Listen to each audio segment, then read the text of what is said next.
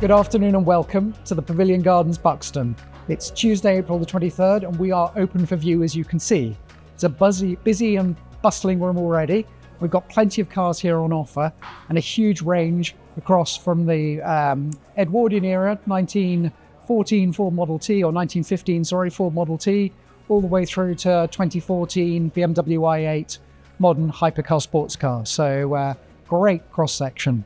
So in this first part of the hall, we've got a Triumph TR3 that was for many years a loan car for the Hero and ERA, the Endurance Rally Association. So that's been well prepped for events. Still a solid beast and capable of taking on many more stages. Behind that, we've got an Alpine A110, and that again, most famous as a rally car in the 70s. They were all conquering, really. Like a Porsche 911 rear-engined, unlike a Porsche 911 fiberglass bodywork, and very light. This particular car wears a Group 4 body kit, which is why it looks so aggressive with those massive bulging arches. And next to it, we've got the first of two big Healey's, 3000 Mark III BJ8, and that is finished in the unusual and late colour of gold metallic. So popular in period and enjoying something of a renaissance now. That car spent most of its life in America, has come back, been converted to right-hand drive, and used and enjoyed by the vendor for tours all over. We've also got a Porsche 912, and that is one of the first series cars, so it's on the short wheelbase, same as the contemporary 911, but with the cheaper to maintain 4-cylinder engine. And that, again, is a car that's undergone a fair amount of restoration. Although, in terms of restoration, this minivan is absolutely lovely. As you can see, it's been really, really nicely gone through, restored, brought up to stand, and it's got a period tax disc in the window. It's been taken to plenty of shows, and that's been a proper labour of love. As really has this GT6. Triumph's answer to the E-Type, if you like. 6-cylinder engine, fastback styling, very, very pretty little cars, Michelotti styling, just gorgeous. This one has only recently emerged from extensive restoration. And indeed, next to it, another restored car, the second of the big Healeys, 3000 Mark II. Now, these were the first big Healeys to feature a proper, easy-to-operate convertible hood. They don't have the wooden dash of some of them. This particular car has undergone an extensive body-off, chassis-up restoration with a huge number of new parts supplied by AH Spares.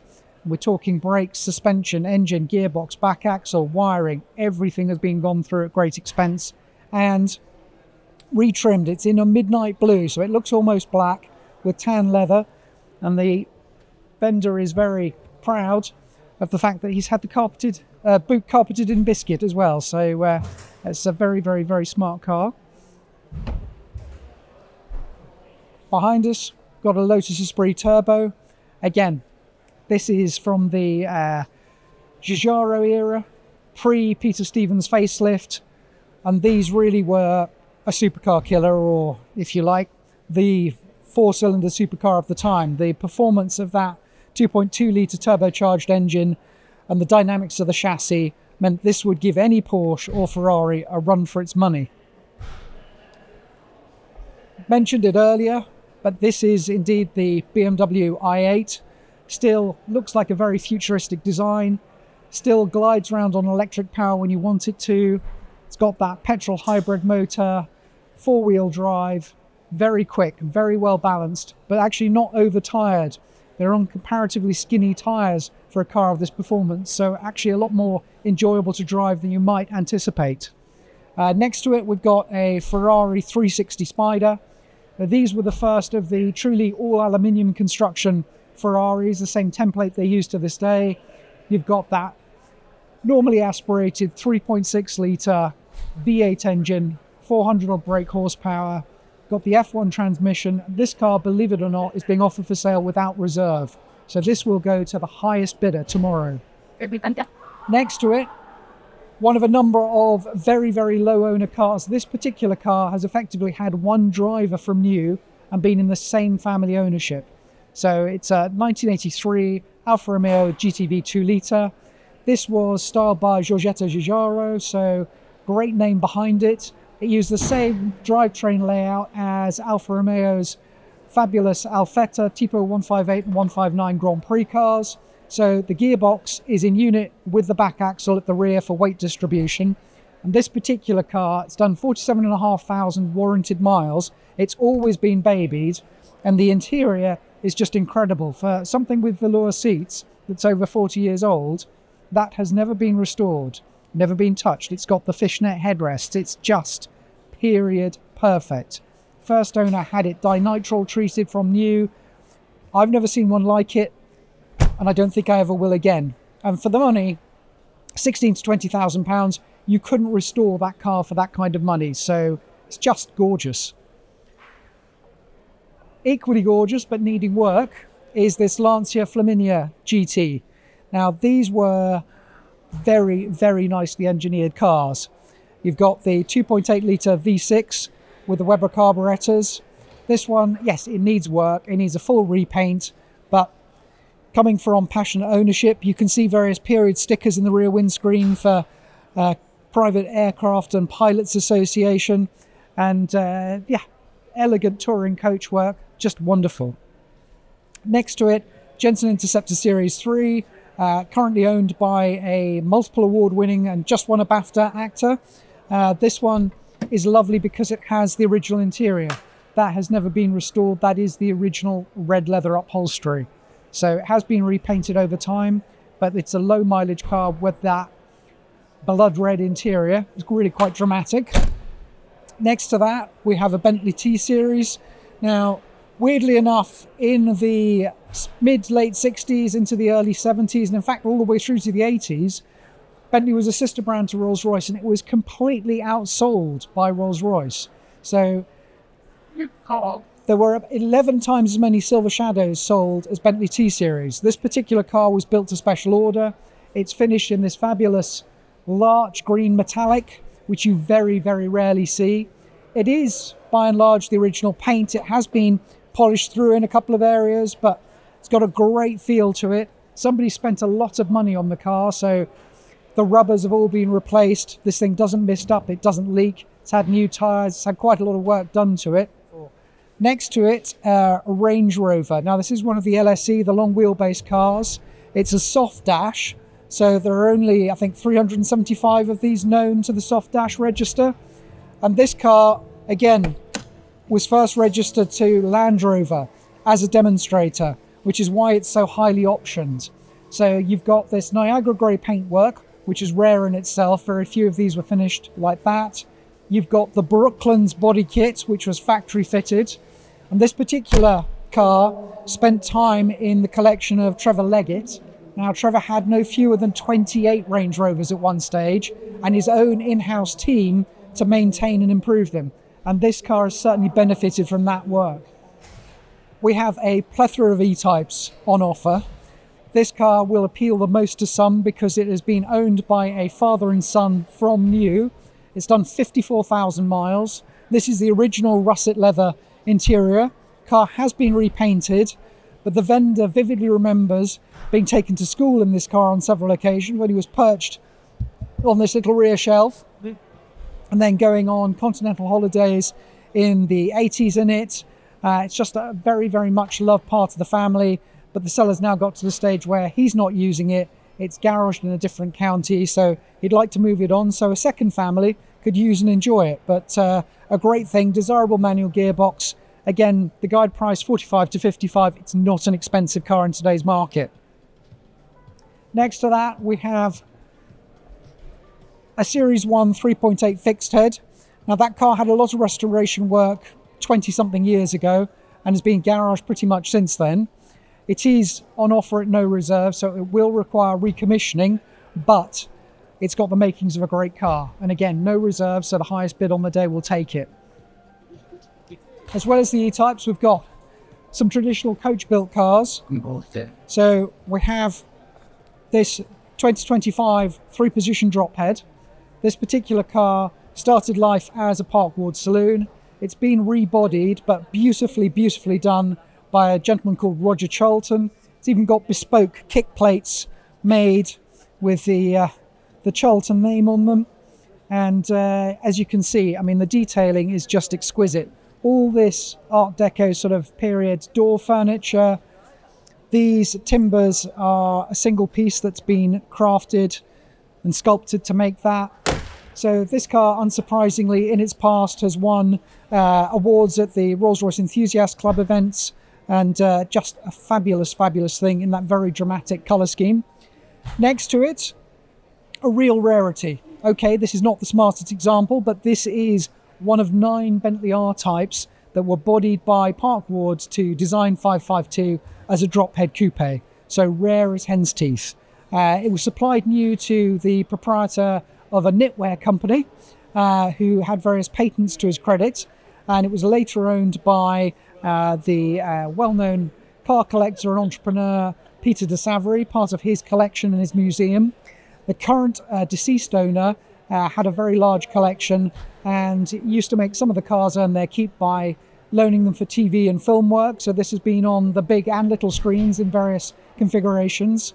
It does now require a bare metal repaint, but has been running and driving here at the sale. And again, the guide price at 30 to 40,000, that's very inexpensive. If that car was in beautiful order, it would be 100,000 plus. So plenty of scope there for somebody to improve. Next to it, we have a BMW 502. Now, these are a real rarity, especially in right-hand drive and being supplied new to the UK, because sadly, this is sufficiently close to the end of World War II when owning a German car was a little bit of a stigma here in the UK. So these were nicely engineered. The so-called Baroque Angel in terms of the styling, really quite voluptuous and flowing. Unusual in that they are powered by a 2.6 litre V8 engine, BMW's first V8. And again, this one's got much of its original red velour interior. So yeah, whether or not you need sunglasses in there, but it's a great fun thing. Current owners used it to go to things like the Goodwood Revival in the period car park and that sort of thing. Next to it, no less eye-catching, this Vauxhall, which, as you can see, has got a very dramatic red and green colour scheme, and just nice to have seen it survive through to the current day, because what was once a very popular, strong-selling vehicle, now they're very few, far in between. So next to it, we have a Bristol 403, and you can see the influence that BMW had on Bristol. I mean, if you look at the grille design of the 502 and the 403, you can see they are related. And indeed, the engine in this was a BMW design that was taken by Bristol as part of war reparations. Very aerodynamic, because Bristol cars evolved from Bristol, the aircraft company. Just very nicely engineered and very advanced for their day. Still a rewarding, fun thing to drive. Next to it, we have a 1915 Ford Model T. Now, this is unusual because it was built in Manchester, Trafford Park. We believe it spent most of its life as a taxi, and it was first registered in York, or that number plate is from York. Again, this car is from the same collection as the Bentley R-Type drophead, so this car, we believe, has featured in Warhorse, as well as Mr. Selfridge, Downton Abbey, Peaky Blinders, you name it. Having the colour change depending on what the production crew wanted out of it, but we're fortunate enough to speak to Neil Tuckett of Tuckett Brothers about this car, and he speaks of it very highly and has said he's quite happy to help a new owner, show them some paperwork and all sorts of other bits and pieces. Next to that, we have a Suffolk SS100. Now, those are a beautiful evocation of the Jaguar SS100, which was arguably one of the most stylish sports cars of the 1930s. Not to mention a rally winner. This particular example was built by the Suffolk factory, built to a high standard, nicely trimmed, nicely specified. So a lovely thing. I got a MGA Roadster that's been uprated for more modern road conditions with an MGB engine, giving it slightly longer legs. Next to all of this, we have the Ballard Special, which is not one but two Ford Model A engines geared in series, so acting as a straight 8. Really nice thing. Fabulous bit of engineering. It's been shown in Europe won various awards. Just a great thing. We've got a great selection of modern classics in this auction, as we have in most of the sales. So we've got everything from a Mitsubishi GTO. Now that's being offered for sale without reserve. Very, very technologically advanced car for the day. 3-litre V6 twin turbo, 4-wheel drive, 4-wheel steering, you name it, active suspension. A lot of technology that really is only now becoming commonplace on designs like a Porsche 992. So way, way ahead of its time. That particular example, no reserve, as you can see, needs some work, but potentially rewarding project. Next to it, a couple of more modern Mercedes coupes. I've got a 500 there and a CLK 230 compressor. Now, amazingly, that black CLK has done 14,000 miles from new. Offered for sale without reserve. You know, it's a huge amount of car for the money, and really, really well looked after. So complete jump back in time when you get into the interior of that one. Through into the first of the marquees, we've got, again, mainly soft tops in here. There's a Ford GPW Jeep being offered for sale without reserve. Again, a wee bit on the scruffy side, but do you really want your Jeep pristine? So maybe you could. Got one of Ford's evergreen XR2 Fiestas. That car's created a huge amount of attention ever since it turned up on Monday. So a lot there. I've got the Marcos GT, which still looks impossibly low slung, you know, a 60s design, but wonderful. Next to it, we've got 1967 MGB Roadster. Now, that particular car was seriously uprated by Ocelli in 2003. So I think the conversion then cost £16,000. It's got a stage 2 engine in it. It's got uprated suspension, brakes, better seats. And to be fair, it's lasted very, very well. Next to it, we've got a Honda S2000 GT. Now, the S2000 was Honda's 40th birthday present to itself. A proper old-fashioned sports car. Front engine, rear-wheel drive.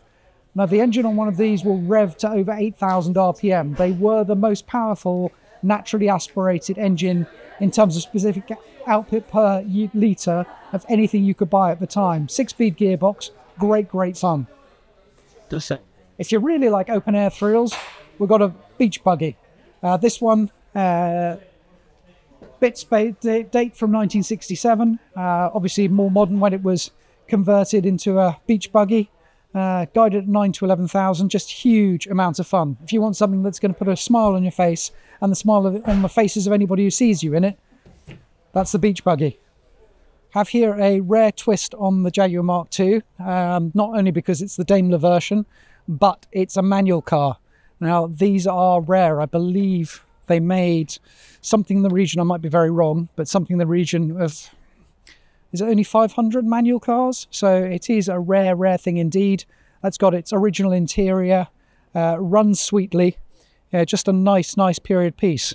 But the Daimler V8 was rather lighter than the Jaguar Straight 6, so these are a little bit more nimble to drive.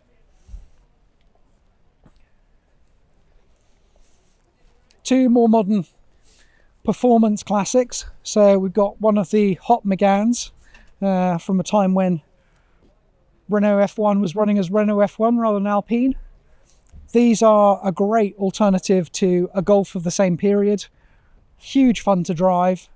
Great value for money. I mean, this one's what, £5,000 to £7,000. I think it's done 60-something thousand miles, been well looked after. Next to it, we have a Subaru. It's come down from us from a chap in northern Scotland. He drove it all the way down. This car has a ridiculous service history. He's owned it from new. He bought it while stationed in Dubai, I believe, and he's babied it all the way through its life. So it is left-hand drive. 10 to 12,000, which, given the service history and the condition, is not expensive. This is my colleague Lucas's favourite vehicle in the sale, the little Austin A35 van. So, and you can see why. They are just so cute. So this one had a few little bits of customization over time. I believe it comes with quite a few parts or bills for new parts and that sort of thing. And comes with a not period, but still rather old camel ashtray. Can't see one of those for a while. So, and a rev counter and all sorts of other goodies. But again, great fun and something that would be very much welcomed if you rocked up a Goodwood in it. The second marquee has got some real treasures in it. So we have here any Jensen Interceptor SP is a rare creature, but this was the sole demonstrator built for 1972. So it is one of one. Yes, it does need a lot of work, but if you look around it, you can see it is surprisingly solid. It comes with copies of its build records to verify the provenance. You've got the original engine, you've got a spare engine, so you can bring this back to its former glory. And again, we've got 60, 70,000 pounds for these when they're well done. So this one, 2025, there is scope to bring it back to life and improve it. And at the time, in the early 70s, these were about the most powerful thing you could buy. So they had more power than a Lamborghini Countach. They had more power than a Ferrari Daytona. Big, big, big Chrysler V8 engine with the SP, the six-pack, the triple carbs, 2 throats per carb, 6 throats, 6-pack. Next to it is a Rover P6, and this, it's the 2.2 version with an automatic gearbox, but it is incredibly well looked after. You can just see it's a very, very original, unmessed with, well-preserved car. So I'll see if I can get into the bonnet for you.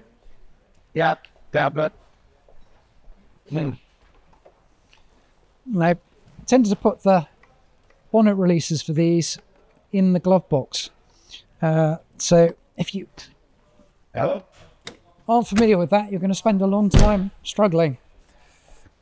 Probably not as long as I'm going to spend struggling to open it. So I can make this. There we go. But I think you can get a measure for how well looked after that car's been. I mean, there are very few cars here today with that kind of engine bay. Very few cars full stop. So something that has been loved and cherished and looked after. Fancy. Again, just a great cross section. So we've got a bullnose Morris. These are such a characterful thing. They've still got a strong following well over 100 years after. Well, not quite. They've carried on till 1926, I think, the bullnose. So this is a late one and then went into flat nose. But, getting on for 100 years since these were last built, they still retain quite a lot of affection for people. We've got AC, one of the six-cylinder cars, early six-cylinder cars. So that was the John Weller designed engine, I think, that carried on all the way through to the 1960s. All alloy, straight six overhead cam. Next to that, the flat nose successor to the bull nose. And this one's unusual because it was converted in period into a pickup for a cider company. So I presume this would have been filled with bottles of cider or many, many apples. But, great fun. Lots of fun. Next to it, we've got a time warp, another time warp. This Traveller has done, I think I can't remember, 17,000 miles or something crazy low. Let's have a look. Oh, I've got that wrong. 7,000. 7,000. So, I mean, that really is go find another. Lot of interest in it. Again, that's with the Farina styling, the stylish looking thing, usable, although arguably a bit of a crime to use this, given how low mileage it has, but just period perfect. Pagoda Mercedes, another no reserve car, Jaguar XJS. So, work to bring it back to its former glory, but surely worth it. Example of the evergreen and very popular Ford Capri. That's, I think, a warranted 50-something thousand miles from new, low owners, original book pack, documented all the way through. So, great fun. But hopefully, as you can see, it is a wonderful selection of cars. We carry on being open for view today until 6 o'clock. Then we're open from 9 a.m. tomorrow morning, which is Wednesday the 24th. The auction itself will start at 1 o'clock. Your very, very welcome to come down and attend in person. We'd love to see you and bid live in the room, or you can register for a telephone bid, or you can register for internet bidding. Please bear in mind that for internet bidding there is a 1% surcharge, but any which way you'd like to join in with the auction, have any questions, anything, please don't hesitate to contact us on 01925 210 035 or via email info@h&h.co.uk. But hopefully we'll see you tomorrow. Thank you.